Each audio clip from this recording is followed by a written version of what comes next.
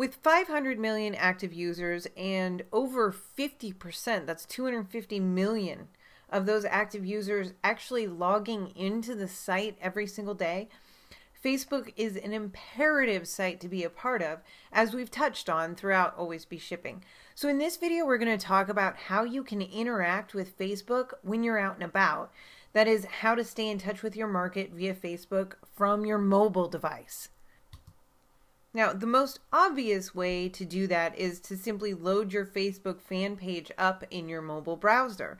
And sure, that works, but it's going to be a pretty small page and it's going to be difficult to interact with.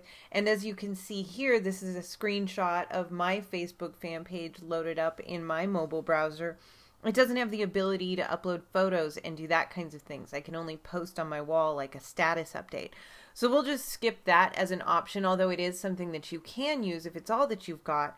But we'll move on to some more effective ways to get content onto Facebook when you're away from your desktop. So the next most obvious choice would be to use the Facebook app for your mobile device. I'm going to show you a trick for getting to your page so that you can post to it while you're using the Facebook app. This took me like a year to discover. I'm almost ashamed to admit it, but I figure that if I'm somebody who wasn't able to figure it out that quickly, I'm sure that there are other folks out there who haven't figured it out too. And now that I know about this trick, it's saved me so much time and it's made it so much easier to post to my page from my phone that I'm actually using that functionality a lot more often than I used to. And I mean, it kind of makes you think, aren't people funny that way? Just knowing in my head that, oh, it's going to take me like 6 taps to get to my Facebook fan page once I get into the Facebook app, that was enough to deter me from actually using it. And now that I know, based on what I'm going to show you in just a second, that it's only 1 tap to get to my fan page, I actually go and use it a lot more often. And really, that's a lot of what we're going to be talking about in this section of Module 6. It's not so much about how it's possible to be a market leader and create content while we're on the go, or it isn't even so much about that you need to be creating content while you're out and about, but it is the convenience and making it easy to create content based on whatever you have at hand. And we're not always sitting at our desk. And sometimes even when I'm at my desk, I'll still use my phone to post something quickly so that I don't interrupt the workflow that's going on at my desk. So it isn't, again, this isn't about, running around town picking up dry cleaning and dropping kids off at school and going grocery shopping and creating massive amounts of content while you're doing that. But it's about creating a system that you can use either in your off time, your downtime, or when you do happen to be out and about to get that content out there constantly so that you aren't chained to your desk. So back to the Facebook app trick. Here's a screenshot of the Facebook app's home screen. Now there's a little plus sign in the upper right hand corner, and if you tap that, you'll be brought to a page with a list of all your friends. Now at the bottom of that page is a little nav bar, and it says friends and then it says pages. So tap pages and then you'll see a list of the fan pages that you're an administrator of, and then below that you'll see a list of the pages that you are personally a fan of. So you're going to select your fan page from that list. And then once you do that, you'll get your fan page's profile photo listed on your home screen, and it'll look like this. There's my profile picture from my Facebook fan page on my Facebook app's home screen. So now when you open the Facebook app, you only have to click your fan page icon, and then you're brought right there where you can then upload pictures or update statuses or interact with posts that you made previously in the comments. Now again, as simple as this may sound, it made such a huge difference for me in my ability to quickly interact with my fan page when I'm not at my desk. It made a big difference, and it will for you too. We just want to remove as many barriers to creating content as possible. And this is one small barrier that you'll never have to climb again. And if you don't have a big fancy pants smartphone with the Facebook app, and I didn't until, 11 months ago, something like that. So you're not alone. But if you don't have a smartphone or don't have the Facebook app, can't get one, you can still post to your fan page from your mobile device. So to do this, when you're on your page, at your desktop computer, click on the Edit Page button in the upper right hand corner, and then you'll see this screen on the left hand side. There's a sidebar. Click on the mobile link in that sidebar, and then you'll be brought to this page. And instead of a big white box that says email here, you'll see an actual email address that you can send posts to. Save that email address as a contact in your address book and call it FB fan page or something like that. And then you can update your fan page's status from anywhere just by sending an email to that secret email address. So to send a status update via email, you just put the status update in the subject line of the email, and then you leave the body of the email blank, and boom, it'll change your status. You can also send photos, and to do that, you just put the image in the body of the message and then your caption for that image in the subject line. Boom, done. So now let's talk about, since you've got ways that you can post to Facebook via whatever mobile device you've got. So now let's talk about the sort of content that you can post to your Facebook fan page. And of course, if you're going through your daily curation workflow, I hope you are. Please be doing that. It's such a huge part of being a market leader. But you've got that going on. So your curation is happening, and I'm just going to assume that that's going on. But let's take a look at some of the other kinds of things that you can post, and we'll use some examples from both Ed and I. So here's my Facebook fan page, and I've got a new podcast that I'm a part of that I did an episode of with Lisa Hartwell and Allison Reynolds. So that was a piece that I found this morning, more of a curated piece, although it's something that I'm participating in, but that I wanted to share with my audience. So here's one. Kauai vacation booked. What are your favorite must-sees on the island? Now, yeah, I realize it's got nothing to do with internet marketing, but you have to realize that one of the things that people look for in a market leader is to know who that person is, or even to be able, in this case, to give that person their own thoughts and their own advice. And I genuinely, you can't fake this kind of thing. I genuinely did want to know what suggestions people had in this situation. I haven't been there before, and I'm sure that some folks who are my fans or followers have been and would have something really great to tell me.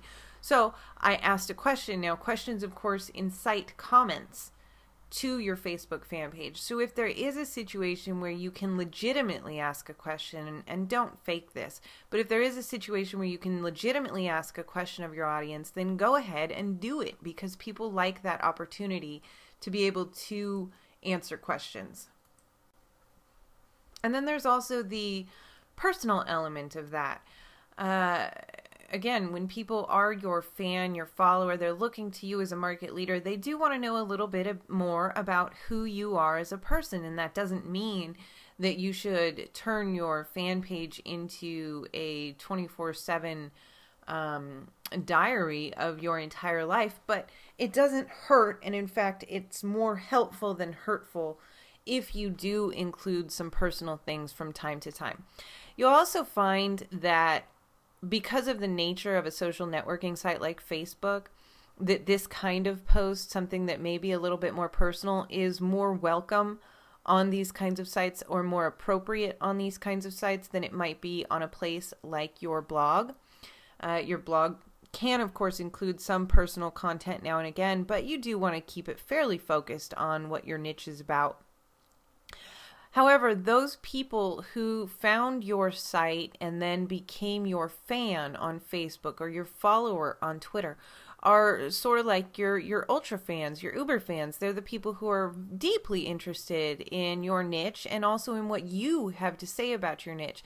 And just like there are celebrity tabloids, both on TV and magazines, that you can pick up that are just insanely popular, people have a thirst and an interest in knowing what people's lives are like, people that they admire. And I'm not trying to put you, or myself for that matter, on a ridiculous pedestal. That's not what I'm saying at all. What I am saying is that when you allow people to know a little bit more about who you are personally, you allow them to know a little bit more about who you are as a whole. They get a better picture for you. They feel closer to you. You find that you have some commonalities, and it gives you a chance to interact and engage with your audience as well on a more personal level. So Those are my thoughts on personal updates, and then let's go on. Now, here's a plugin that I found that looked kind of interesting. I said I haven't tried it yet, but it looks interesting, and some people found some value in that, so that's something that you can post. Here is a post. This is a picture that I took, and again, this is a personal thing. It was birthday cupcakes that I got. Not specifically work related, but something fun to share with people. And it doesn't have to be, you know, a long story. It doesn't have to be a question. It doesn't have to be something uber fantastic. I just thought that this was cool because the winner of Cupcake Wars happened to be the same shop that I got these cupcakes from. So it's just something to say, hey. And again, people can identify with you a little bit more once they get to know you more. Test results. There's when we went to the NorCal Pirate Festival. Another personal type of post, a photo that I posted of one of my kids attacking an entire turkey leg. And again, it's personal. I thought it was funny that we even have a pirate festival in Northern California. And then we go on to some more curated stuff. Here's just a thought, simple thought. When I'm typing on a real computer, I miss autocorrect. Again, not specifically internet marketing related, but my audience is obviously full of or comprised entirely of people using computers, so it's absolutely relevant, and you know, people responded to that. So now let's take a look at Ed's page and see what he's got up lately. Okay, he's got a picture of this this building in New York, I guess it is. And again, not internet marketing related, but he is also deeply interested in photography, and so it's relevant to him in that way. And this is one of those things that Ed, it's one of his hobbies and something that he's very passionate about, and he shares that with his audience regardless of whether it is specific to internet marketing or not. And then he's got his own little piece of wisdom here. Today and tomorrow shows yet again that consistency over time beats everything. And that's something to think about. That's a good comment. But just a thought. Threw it out there on Facebook. Simple, simple, simple. Next one, he asked about the PR update that came out. He says it's now live. How did you do? And he's got a ton of comments in here for that. I think that this is a really great example of asking a question to your marketplace, in this case one that is specifically related to his marketplace, as a tool to encourage feedback on Facebook. And when your fan page gets a high percentage of feedback based on the number of fans that it has overall, more and more users in the Facebook system will be able to see more and more of Ed's posts or your posts from your Facebook fan page. So encouraging feedback is very, very important to make sure that your posts are seen by all of your fans, because the way that Facebook has it set up, default, is that your fans aren't going to see a lot of what you post unless you do have a high EdgeRank score, and that EdgeRank is partially based upon the amount of feedback that you get from your fans when you do post something.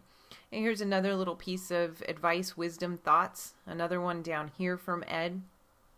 Here's a video that he posted, and this is actually a video using an app on the iPhone of some of his children's toys running around the floor, which is, I think, why he calls it a work of staggering genius. Part 2. There's also part 1 down below.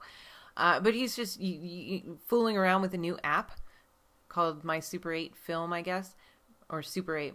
And playing around with the new app and then sharing that with his audience, because one of the other things that he talks about a lot is mobile, Apple, iPad, iPhone kinds of stuff. And so this is of interest to his audience, even though the video itself may not quite be as much of a work of staggering genius as Ed claims here. But, you know, people who are like, oh, you know, who have iPhones and things like that as well would probably be interested in this app. So he's sharing that with folks. He's getting comments about it. He's upping his EdgeRank. And all of this stuff can be done, like this one was done via email, can be done from your mobile device. So you don't have to be chained to your computer all day. Now, assuming that you have set up your Facebook fan page to auto post to Twitter, like I showed you in Module 1, when you're doing this kind of mobile content creation on Facebook, you're also then updating your Twitter feed, keeping you in touch with that segment of your marketplace as well while you're out and about.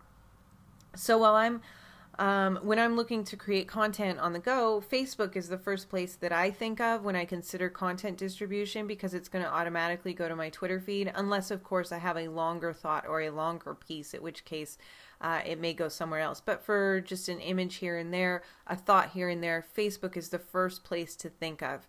And then again, you set it up so that it auto posts to your Twitter.